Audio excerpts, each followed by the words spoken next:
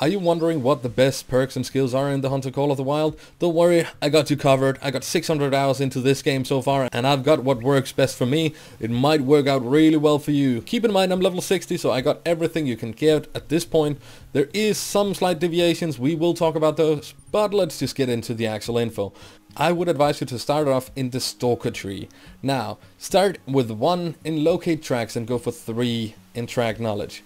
Once you have 3 in Track Knowledge, you go back and place another 1 in the Locate Tracks. And the Track Knowledge is actually a part of the Zag Tactics, which is by far the best way to find diamonds in this game. I will have a video about that linked up in the description below. You can check that out after this one. And when you have 2 in Locate Tracks and 3 in Track Knowledge, you go straight for Soft Feed. When you've used 5 skill points, you unlock tier 2. Soft Feed is probably one of the most crucial skills to have. It reduces the noise generated when moving through foliage such as grass and leaves, and level 2 is the same, just with larger vegetation such as bushes and shrubs. Once you have that 2 out of 2, you go and connect the dots and go back and take the last point in Locate Tracks. And when you have unlocked tier 3, I would advise you to go and take Improvised Blind as the first one. Further decreases your visibility when inside bushes and shrubs. This helps so much when you're calling in animals with your callers.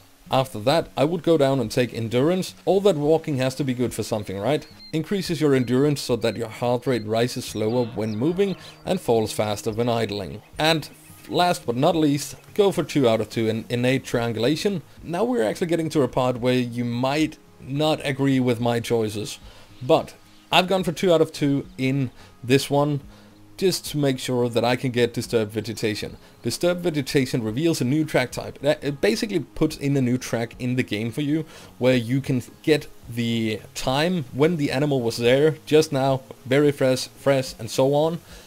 And it reveals the fur variation of the animal. So this means if you stumble across an albino or something like that, you know it by checking that track. It is an additional track, so it helps tracking the animals as well.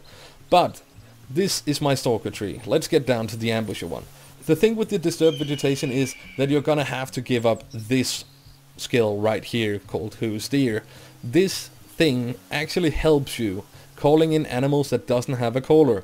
For instance, the musk deer can be lured in with the elk caller if you have this skill, and the jackrabbits can be lured in with the grunt caller, and I am probably forgetting some of them, but I like the Disturbed Vegetation more. I don't really hunt the species that doesn't have a caller except the bison and the Cape buffalo, and I have no problems with the other ones. It doesn't really matter too much to me, but it might be a big deal for you. Now I've said it, you can do with it what you want. If it wasn't because of the Zag Tactics, I would have gone for 3 out of 3 in Spotting Knowledge. I didn't because of the Zag Tactics. Watch the video below.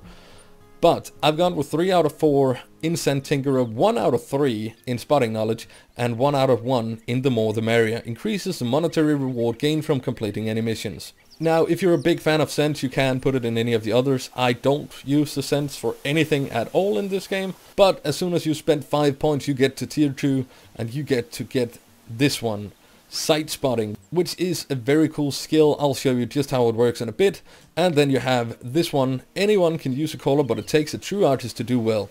Increases the chance of attracting animals to your location when using callers. And level 2 is having a chance of getting a vocal response from the animals if you have 2 out of 2 in Fatal Attraction. And this is how I've set it all up. I'm going to show you how Sight Spotting works. I've brought my 243. No, that's not a 243, that's a 4570. But I can actually spot the animal without having my binoculars out. This is a cool thing, so you're never losing track, because you have to spot the animal first in your binos and then switch to your gun to then take a shot. That was a 470 and it didn't even go down. Wow. But you should die at some point, I believe. But Sight Spotting is a really cool skill, and I highly advise you to try it out. But this also gives me the option to show you that other thing that I was talking about, the Disturbed Vegetation. It looks like this. It basically looks like a track, somewhat similar to a rest zone, nearly. But if you press on it, up in your top right hand corner, you will have Disturbed Vegetation.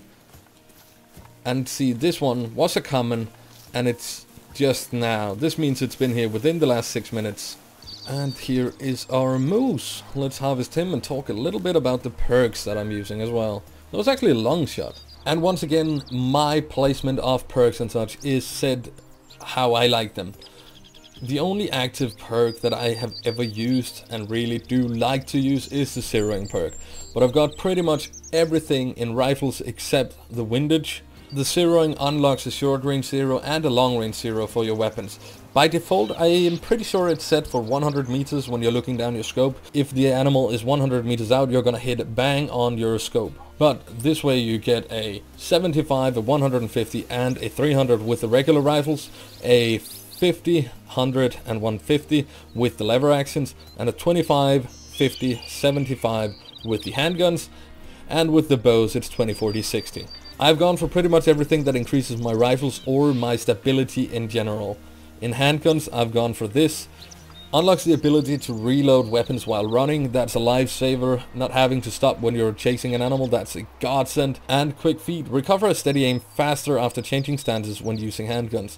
I love to use my 454, hence why I've gone with this one. Shotguns, I've got 1 out of 2 in both eyes opens. This is only because you needed to advance pretty much.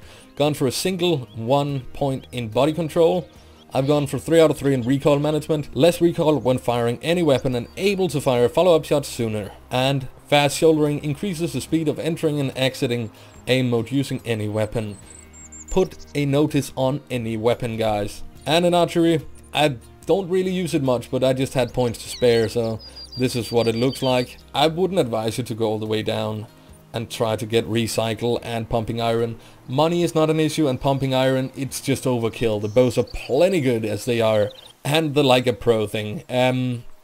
I've tried it. It's definitely not for me trying to shoot a bow while being prone. But that's my skills, that's my perks. Leave it in the comments if you have anything you disagree with or have other opinions on.